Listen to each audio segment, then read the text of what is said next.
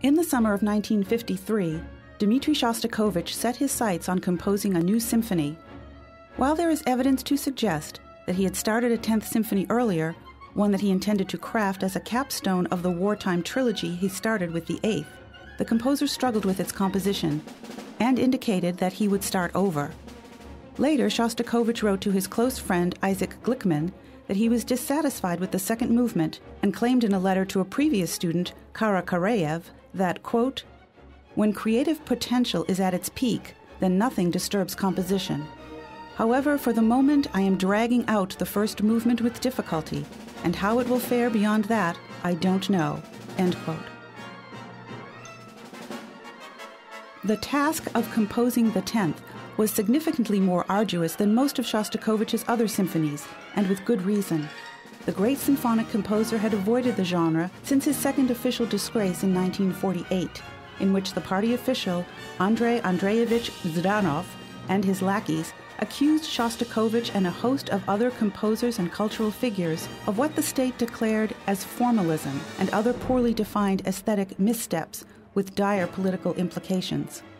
Glickman noted that with the political thaw following Stalin's death in 1953, Shostakovich, quote, felt able to resume work on large-scale orchestral works which would not be pure hostages to patriotic orthodoxy, end quote, and the 10th was not.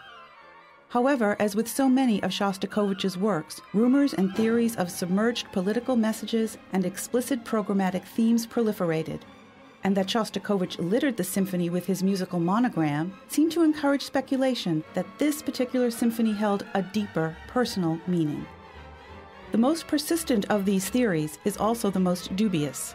Solomon Volkov, in his controversial book of purported memoirs of the composer entitled Testimony, claims that, quote, "The second part, the scherzo, is a musical portrait of Stalin, roughly speaking," end quote. However, the noted Shostakovich scholar Laurel Fay, quote, found no corroboration that such a specific program was either intended or perceived at the time of composition and first performance, end quote. Maxim, the composer's son, also stated that this musical portrait was fictitious. Father never said it was a portrait of Stalin, he was recorded stating in a piece published in the Los Angeles Times calendar. Another programmatic theory has gained more currency in contemporary musical discourse, and while it is less political, it is no less scandalous.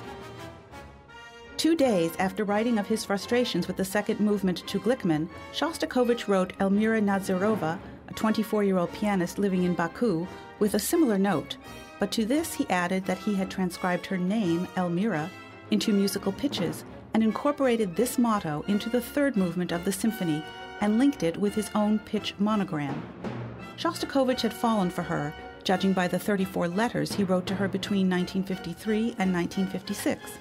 And while Nazarova remembers his infatuation as a fleeting and opportunistic event that she was a muse for the 10th and little more, Shostakovich must have had strong feelings. For the glorious horn melodies that carry her encoded name are some of the most stunning and arrestingly beautiful moments in the entire symphony. Following Stalin's death in March 1953, Shostakovich felt a new confidence to offer premieres of some shelved works, including the 4th and 5th string quartets. However, these were easily eclipsed by the premiere of the 10th Symphony in Leningrad on December 17, 1953, by the Leningrad Philharmonic Orchestra under Yevgeny Mravrinsky. Despite the inevitable political aesthetic controversies, the 10th was a rousing success. 9 years after the premiere in Leningrad, Erich Leinsdorf led the Boston Symphony in its first performances of the score in October and November 1962, and again twice during the 1963 season. Seiji Ozawa conducted the work in 1980 and 1984. Andrew Davis, Kurt Sanderling, Bernard Haitink, and Antonio Pappano led performances of it between 1988 and 2005.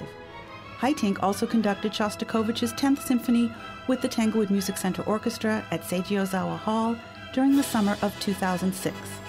That performance is commercially available on a double-disc collection of live recordings from that summer by the TMCO.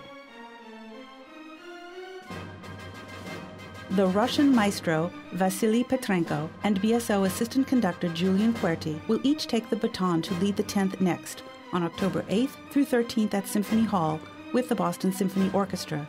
Tickets are available online at bso.org and by calling Symphony Charge at 888-266-1200.